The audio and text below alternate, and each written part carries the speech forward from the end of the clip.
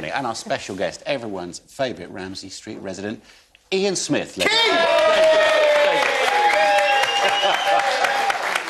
Harold Bishop, to you and me, and to people who watch the telly. Ian joined Neighbours in 1987 as kindly coffee shop owner. Harold, he fell off a cliff, not in real life, fell off a cliff and was presumed dead, only to return with amnesia 5 years later. He was written out again in 2009 by request, but that's not the last that Neighbours fans have seen of you. Are you coming back? Yes, I am. Yes! Yes! Yes!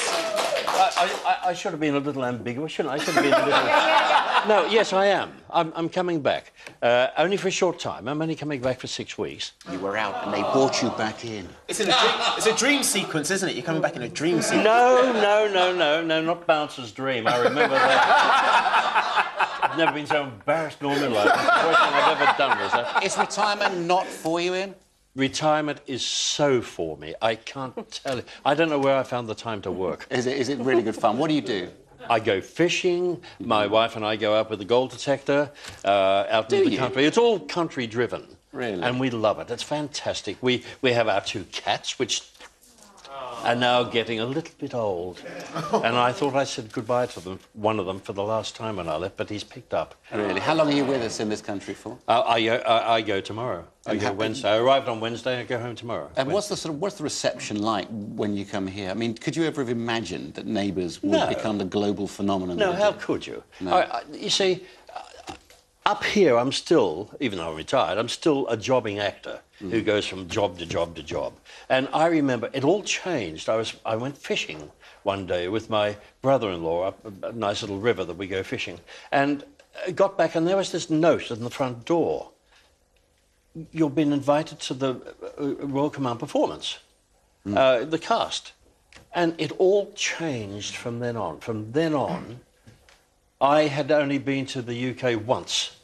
I've now been around about 23 times. I've still not seen Scotland. I will one day. I'll see it. And it's just been wonderful. It's the sort of thing that you take with you to the grave. Oh, I wish I hadn't said that. Because, you